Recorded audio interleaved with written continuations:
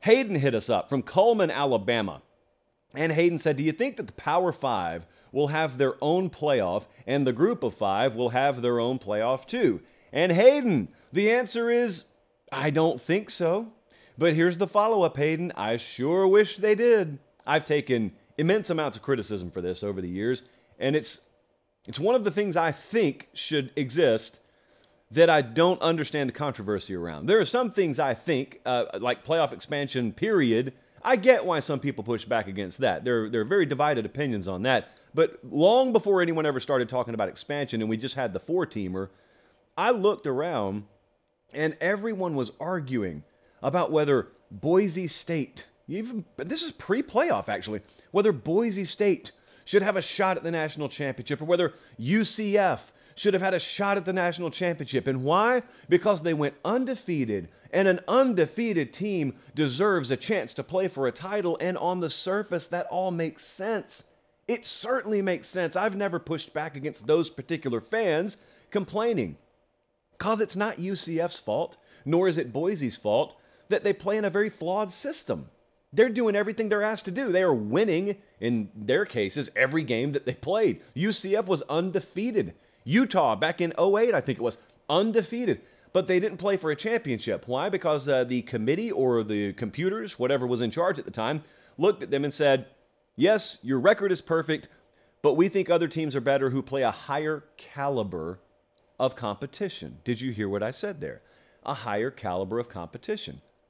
I also agree with that there were teams out there in 2017 that played a higher caliber of competition. Therefore, their records, even maybe with one loss, merited getting in over an undefeated UCF. So then the UCF crowd pushes back and they say, how could you say that?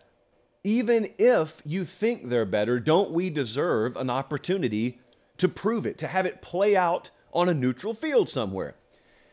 And the answer is yes, in theory, no, in reality. So what Hayden just asked goes back to the argument I've made forever. Instead of trying to shoehorn every team in 130 plus, depending on the year, into this same category, why have we not done what, for instance, Major League Baseball has done forever? And that is understand there's a certain level of teams, we call that Major League Baseball, and then there's a certain level, we call it AAA and AA and single A.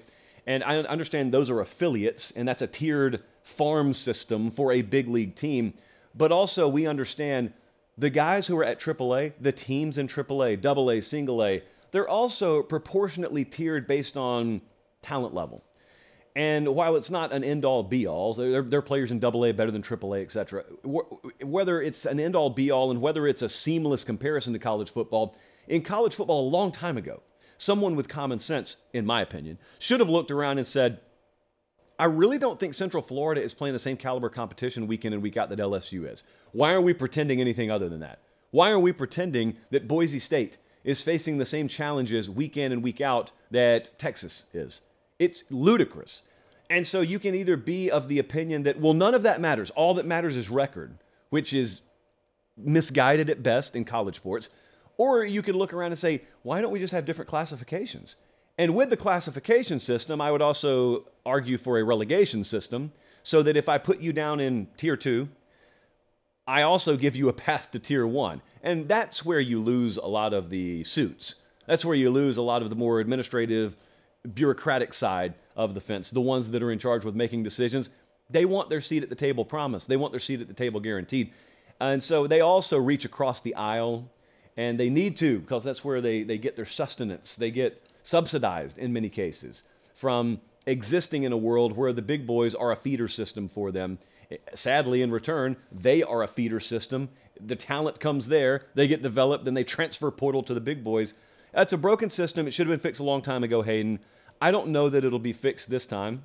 In fact, I don't think it will. I think, if anything, the 12-team format, it guarantees you have at least one of those G5 caliber teams in per year. It just virtually guarantees that. You're taking the 6 highest rated conference champions. Yes.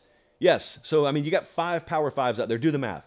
You got at least one. Then you've got 6 at-larges, and there's a half-decent chance a Tulane or whomst ever could work themselves in.